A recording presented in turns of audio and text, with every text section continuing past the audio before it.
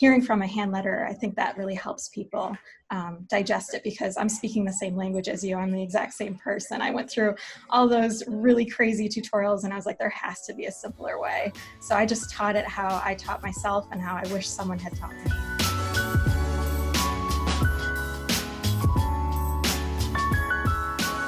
Hey, I'm Becca with the Happy Ever Crafter, and in this week's interview, I'm talking to Teela from Every Tuesday, who is teaching us how to prepare your lettering for font creation on an iPad. I feel like font creation is such a big topic that people are scared of, and Teela breaks it down and makes it so much easier for all of us. So I'm really excited for you to see this interview. Let's jump right in. Teela, welcome to the show. Thanks for having me. I feel like I've been trying to get you on the show for like a year now, but you like had a baby and you're just so busy, and I'm just so happy you're finally here. So Me too. For people who somehow don't know you, haven't seen any of your tutorials before, can you tell people who you are, where you are, what you do, and all that kind of stuff? Sure. So I'm a graphic designer and hand letterer based out of Atlanta, Georgia. And in 2014, I started posting YouTube channels. I had a coworker that I was working with at the time that would always ask me questions of how to do things in the different design programs. And then one day she was like, Teela, you should really just record them so I don't have to keep asking you. So I was like, all right, I will do that. So I started posting tutorials on YouTube, and the kind responses were overwhelming. So I switched to weekly tutorials. So that's kind of how Every Tuesday was born. I would post a new video every single week. And then from there, I started teaching online courses. And in 2015, in the fall of 2015, my husband and I both quit to pursue Every Tuesday full-time. He is my web developer, or I should say our web developer. And ever since then, just been, hustling and working hard, putting out brand new online courses and free content on YouTube. Still doing it every single Tuesday. So there's a lot of Tuesdays now. I love that. I feel like if I had to name like the top couple people that I know that make the most tutorials, or I'm constantly seeing like put out new content that I'm just like, how is she coming up with this much stuff? It'd be you. Like every time I look at your page, there's a new tutorial, there's a new video, there's a new like technique. And I'm like, first of all, how do you know that many things? But second of all, how are you like constantly putting out that much content? It's amazing. So for anybody who hasn't seen any of Teela's stuff, you should really go check it out.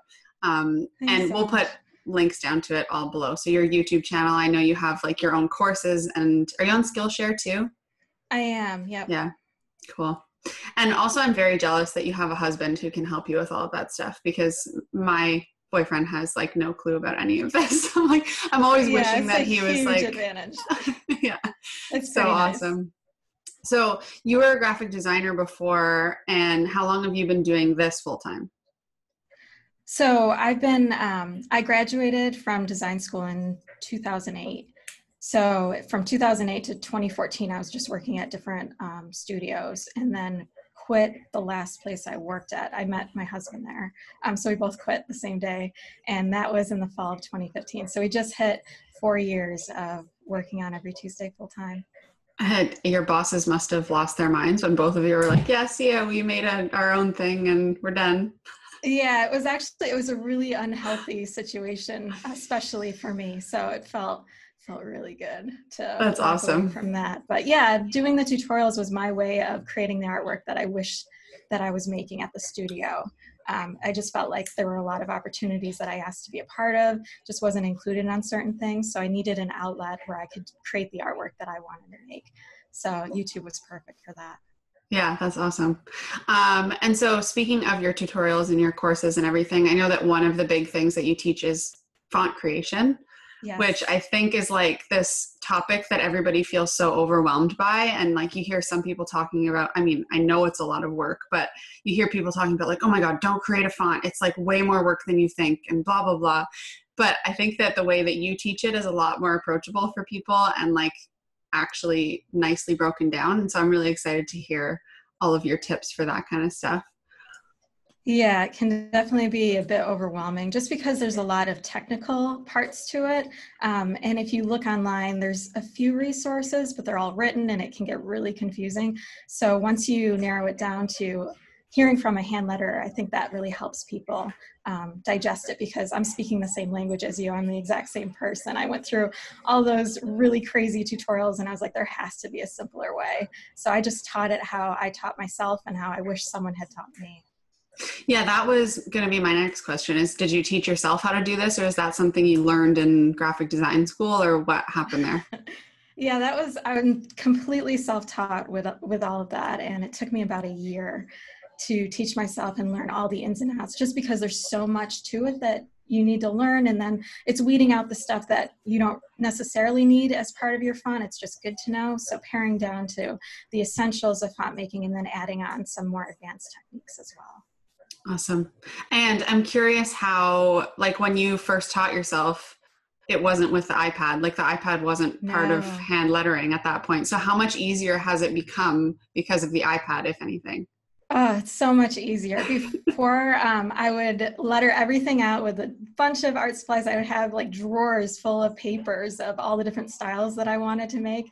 And now I can just keep them in a nice, neat file in Procreate. I can experiment with different brushes that I just didn't have access to, or they just didn't behave the way I can make my brushes behave in Procreate. So that opens up so many more possibilities. And then bringing it onto the computer, instead of scanning and then enhancing the look in Photoshop, I can just bring it directly into Adobe Illustrator and vectorize it from there. And I'm good to go after that. You can also like double tap to undo on the iPad instead of Oh having to yeah, put tracing paper over top of all of your different styles. I love that. I have exactly. no experience making fonts, but I feel like there might have been a couple people who are listening right now who just went like, oh my God, I don't know what she's talking about with, like, you know, put it on an iPad and then put it into Illustrator and Photoshop and blah, blah, blah. But like I said, I feel like you have a way, like you said, that you're speaking the same language of breaking it down for people. And so I think I should just like take my face off here and let you do your lesson, and then we can talk about it a little bit more after. But the Sure. one thing I want to mention first is, I know you have a course on this. So for anybody who starts watching, feels overwhelmed, needs more guidance, needs more hand holding, I'll put the link down to that below. You have a really easy URL, right? What is it? Yes, it's learnfontmaking.com. Yes, very simple. Yep. Okay, so I'll pop that up on the screen and I'll put it down in the link below. But yeah, let's just jump into your lesson and I'll get my face off. So right now I'm using my free Procreate lettering guides. These are available over on my website. So there's a bunch of different guides right here. I'm using the standard guides, but I've also there's 10 of these right here. So you can do italic, and then you've got taller X height. So you can really vary up the style of your lettering. Using lettering guides really helps maintain the consistency of your letter forms, the shape. There's so many advantages to using guides, especially when you're just starting with font making. It makes the whole creation process far easier if you use guides. So I definitely recommend using guides, and in Procreate it makes it really, really easy. So the way I have this file organized that you can go and download for free is you find the guide that you'd like, you toggle it down, and then I've got a layer right above the guide that says letter on this layer. This is the layer you want to make sure that you're lettering on. If you put it directly on your guides, it'll cause issues later on when you bring your lettering onto the computer. So this is the layer you want to stay on. And the other really important thing is that you want to be using black, because black is your best contrast color between black and white. And when you vectorize in Illustrator, it makes a far cleaner trace. So when you digitize your lettering, it will just work out really, really well, and you'll be on your way. This may sound a little confusing at first, but I promise this is super beginner friendly. Once you get going, you will definitely get addicted to it. It's really, really fun. So you want to be on your lettering layer, and then you just choose whatever brush you'd like.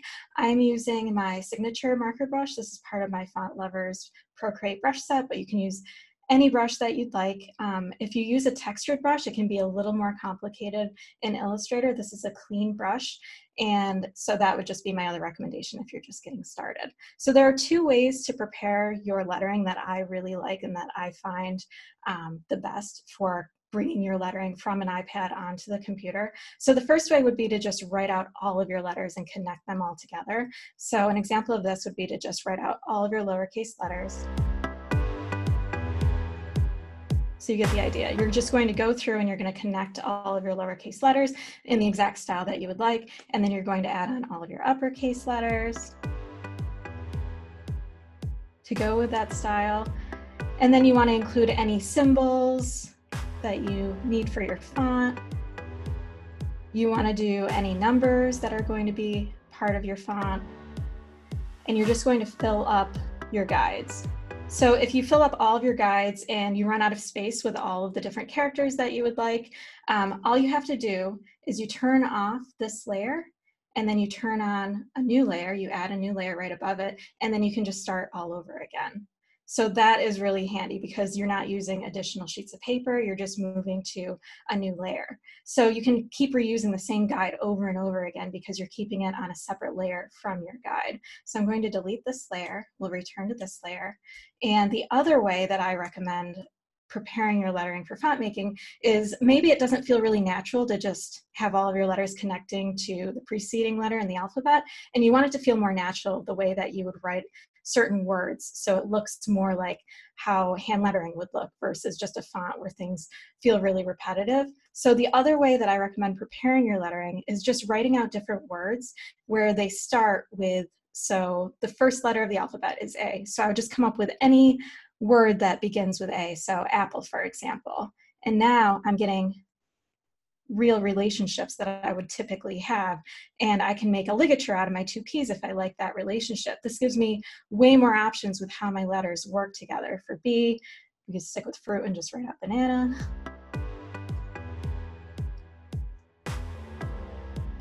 And you can just keep going and write out all different words. And the way that your letters connect is more natural because it's in an actual word now, instead of just all your alphabet connected together. And then you're still getting all of your uppercase because you're starting each new word with the next letter in the alphabet. So you take care of all of your uppercase at this point, and you get numerous different relationships of letters connecting to one another. So when you bring it into Illustrator, you can pick and choose which one you like instead of being limited by whatever you've done with connecting all of your alphabetical letters. So hopefully that makes sense. And once again, if you run out of space and you're only halfway through the alphabet, just turn on a new layer right above the previous one, and you can just turn off the previous one and put them all on the new layer. So you can just keep doing this over and over again until you have all the letters and characters that you need for your font. So I'm going to delete this one, and I'll show you how to export this to your computer. So once you have all of your artwork created, all of your letters and all of your characters and symbols, what you want to do is turn off your guide layer. So I'm just going to toggle this off. And now you can see we've got that black and white contrast that's perfect when we bring it onto the computer. So in order to bring this over onto the computer, all you're going to do is hit the wrench up here, you're going to hit share, and then you're going to hit JPEG. So tap on JPEG and this can export. I typically airdrop it to my computer and then I can take it from there, or you can email it to yourself. If you are on a PC, just email it to yourself. You can open it up in your email and then drag it right into Illustrator and use it there. So that is how to export it. And if you have a bunch of different layers with lettering on them, you're just going to turn off that layer and then turn on your next layer and export that one as well. So that is a quick overview of how to prepare your lettering for font making on an iPad using Procreate. Awesome, Teela. Well, I feel like that is like I said at the beginning, you just make it sound so much easier than it seems like it would be to make a font. Like, so cool. And I think that it'll really encourage people to try and do that with their own fonts. I feel like even if you aren't planning on selling a font, like making one to sell on Creative Market or whatever, for me, even just having a font of my own writing would make my client work that much easier, because I could just print out like a guideline of my own writing and then trace it onto projects. Totally. Yeah, we have a lot of calligraphers in the class that don't necessarily want to sell their font, but whenever they're mocking up their artwork for clients, they can just put it right together, and it doesn't take them as many hours to, set all of their text the way that the client is asking. They just drop their font in, and the client's getting the style that they hired them for. Oh my God, yeah, that would be so handy. You're making me want to do that myself. It's pretty awesome. So in your font making course, like, if someone was to make a font on their own, what would be the bulk of, like, what would take the most time? So when you are in Illustrator and you vectorize it, vectorizing it basically turns it into shapes that can be infinitely rescalable. So the quality of your letter A at 8 points will look the same at 30 points and vice versa. So it allows your letters to scale up or scale down to any size, and you're always going to maintain quality. So it's a really, really important step in the process. So vectorizing it is really quick and really easy. The long part is if you want to clean up, if you want to tweak any areas of your letters and adjust them at all, we call that cleaning them up. It's made out of points, so you're adjusting the points that make up the edges of all of your letters. So that part can be the most time consuming, but it really depends on the look that you're going for and whether or not you want to do that. There's plenty of people that like the rougher look, so they're fine with how Illustrator's default settings look, but other people really want to tweak it and customize it and really make it their own. So it really depends. It's up to you how much you want to clean them, but that can be the longest just because you can be I'm really particular when it comes to cleaning up my letters, so that part takes me the longest. But after you do that, you just bring it into the font software and then you plan it all out with the spacing between your letters, and that can be a really fast process as well. You test your font, make sure all of your letter relationships are looking good, and then you're all set. I feel like when you're talking about cleaning it up, like does the iPad make that a lot easier than the like doing it on paper and scanning it in and stuff would have, or do you still have to do a lot of cleaning it up a lot of the time? So I use an app on my iPad called Astropad. I use the standard license for that one. They have 2 licenses now, so I just use the standard one. And what that allows me to do is it helps me to mirror my screen onto the iPad so I can draw directly on it. Since Illustrator is not available for on the iPad, it allows me to hook my iPad via Bluetooth to my computer. And then I get my Illustrator screen right on my iPad. So I can go in with my stylus and clean up all those areas just using my stylus. So that part is so much faster than it used to be. Before I'd be using my mouse and cleaning up all my points. So if you have an iPad, it comes in handy so much more than you probably think it would with Astropad and Procreate. My process has probably been cut in half now for the fonts that I make. So huge those advantage are, if you're an iPad user. Yeah, those are like the kind of hacks I would imagine that people would get out of your course, because even if they watched your tutorial just here a minute ago and were kind of confused by it, like that hack that you just told us, I feel like is so valuable. Like just this casual little like, oh, I use this app, and it's like, no, because most people, I mean, if you're watching this and you're not an Illustrator user, trying to clean up what Teela is talking about and like smoothing all the edges is such a pain with your mouse, and you're going and grabbing all the little points on it and moving it. If you can do that on an iPad, oh my God, like I did not know you could do that. That's amazing. Yeah, it's awesome. I just grab the pencil tool and then I just draw right along the edge and it cleans it right up, and I'm on to my next letter. So oh my God, genius. Yeah. That's amazing. So yeah. Okay. What's that app called again? It's called Astropad. Okay, and write I use the that standard down. license. I don't know what their other license is called, but that one's a subscription license. So I just do the one-time purchase license, and now I've got it for forever, and I get all the updates and everything, and it works great. I definitely recommend it. Yeah, seriously, so valuable. Okay, well, Teela, this was like short and sweet, but I think that, like I said, if people want to learn more about font making, they should just go and grab your course, because I've seen it. It's great. And so I'll put all of the links down below for all of that. But where else can people find you? Give me all the good links and I'll put them below, but just say them out loud at least once. So my website is every-tuesday.com. And then my YouTube channel is youtube.com/every-tues. There's no day on that. So it's just every-tues. Awesome. So yeah, those are the main places to find me. Cool. And I imagine like on Instagram, it's all the same. Instagram, every Tuesday, all that. Tuesday. Yep. Awesome. Exactly. Cool. Well, thank you so much, Teela, for coming on here. I'm glad I finally got a hold of you and got you to come on, because this is going to be super helpful. And I'm sure that I'll have you back again someday. But until then, it's been a slice. My dad always said that. I don't know what that even means, but I've never heard that before. All right. I'll talk to you later.